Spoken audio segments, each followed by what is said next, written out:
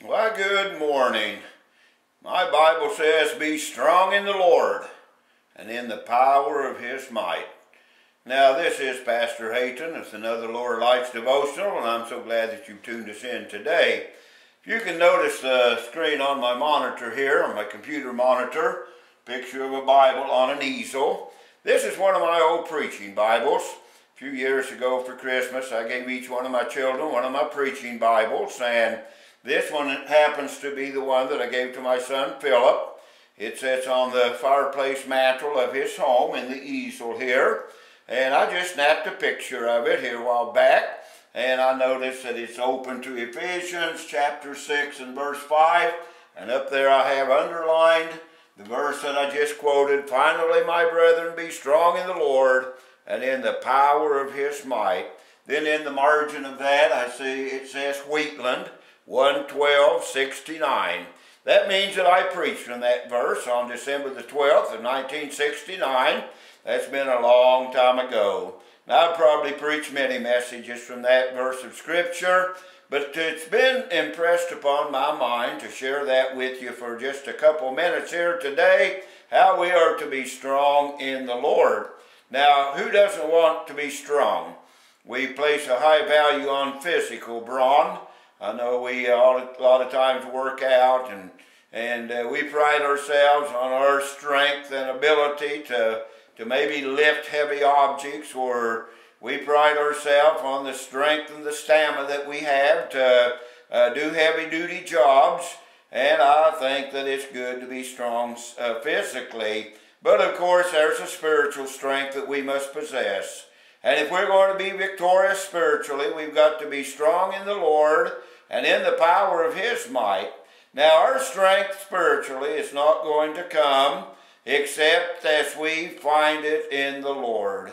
Now, the Bible says, exercise thyself unto godliness.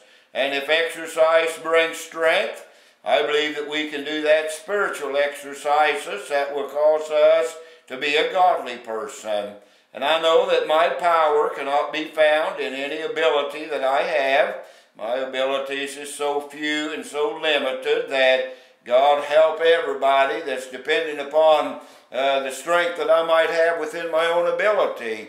I know my strength is not going to come from my resources. My resources are so very limited. And I know that the strength that I have spiritually is not going to come from what knowledge I've gleaned across the years.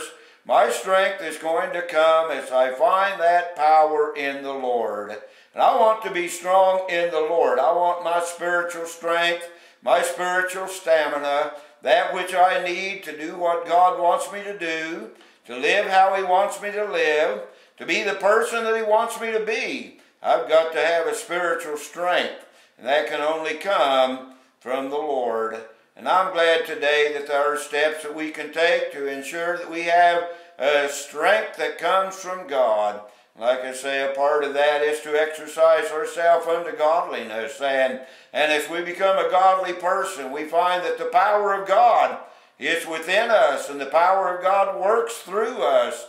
I want to exercise myself unto godliness. I want to eat right. I want the vitamin and the nourishment of the Scripture to make me a strong person. I can only be strong in the Lord as I feast upon His Word and allow it to nourish my heart, to nourish my spirit. I want to be strong in the Lord because I know God is depending upon me to do the work that He's called me to do. He's depending upon me to live the life that He calls all of us to live. Life of holiness, follow peace with all men, and holiness, without which no man shall see the Lord.